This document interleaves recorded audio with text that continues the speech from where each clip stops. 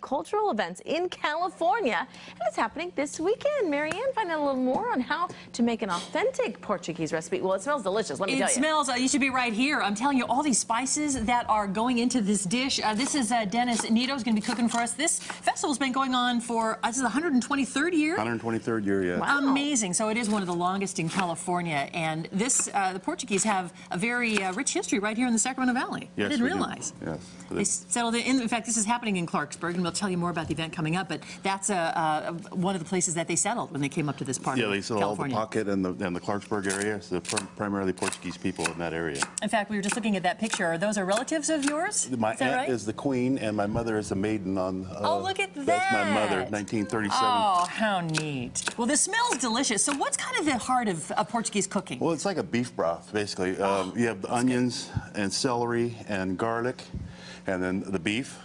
And so you put in your onions and celery into the pot and just basically throw it all in together. Kind of throw it all in and just let it kind of simmer up, huh? You throw your meat in. Wow, what kind of meat is that you're putting in there? This is chuck, but traditionally we used to just whole donated cows, but we don't do that anymore. No, okay.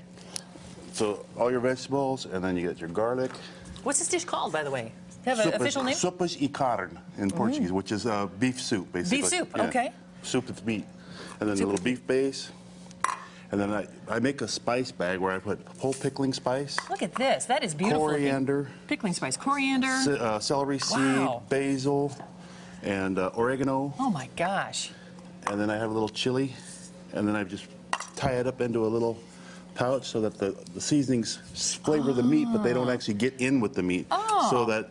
That's interesting. Yeah, otherwise it gets kind of obnoxious. So. Would it be, because that's a lot of spice, so it would just be too overpowering if you did it that way? Well, no, you get a bite of oh, you get like a chunk of it. Or a chunk of pepper, I see. and that would be very unpleasant. You're not even measuring that, okay? No, you're just dumping it in. It's just dumping a little bit of white wine, a lot of red wine. You know, I'm looking around, I see no measuring cups anywhere on the set. We can't do that.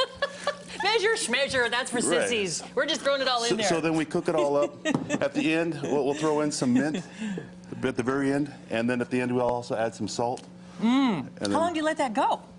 4 hours. At least 4 hours, yeah. Okay. The longer the better, I say. Let it go. Let it go. And then we have the... this one's been going for a bit over here. I started this at midnight. Ah.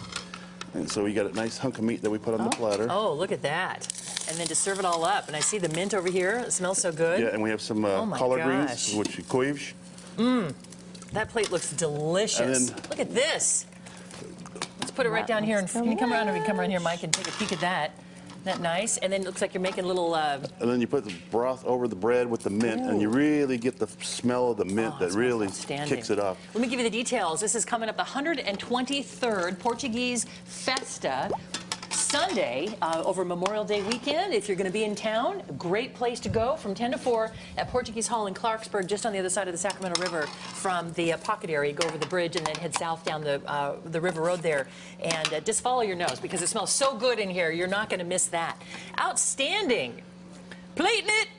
Yeah. Those spices smell so good. You get the meat and the bread with a little mint on there and the juice. And it's kind of a cross between French onion soup and a Philly dip. I love it. It's just another take on just a delicious dish. Isn't that outstanding? I'm just going to put that over here with my notes and maybe just bring it back over to the set. Thank you, Dennis, for coming in and doing all this for us. Thank you for having me. That's good stuff. 123rd, yeah. You can find more information, too, on our website under our show info link on gooddaysacramento.com, guys. Fantastic. Yeah. All right.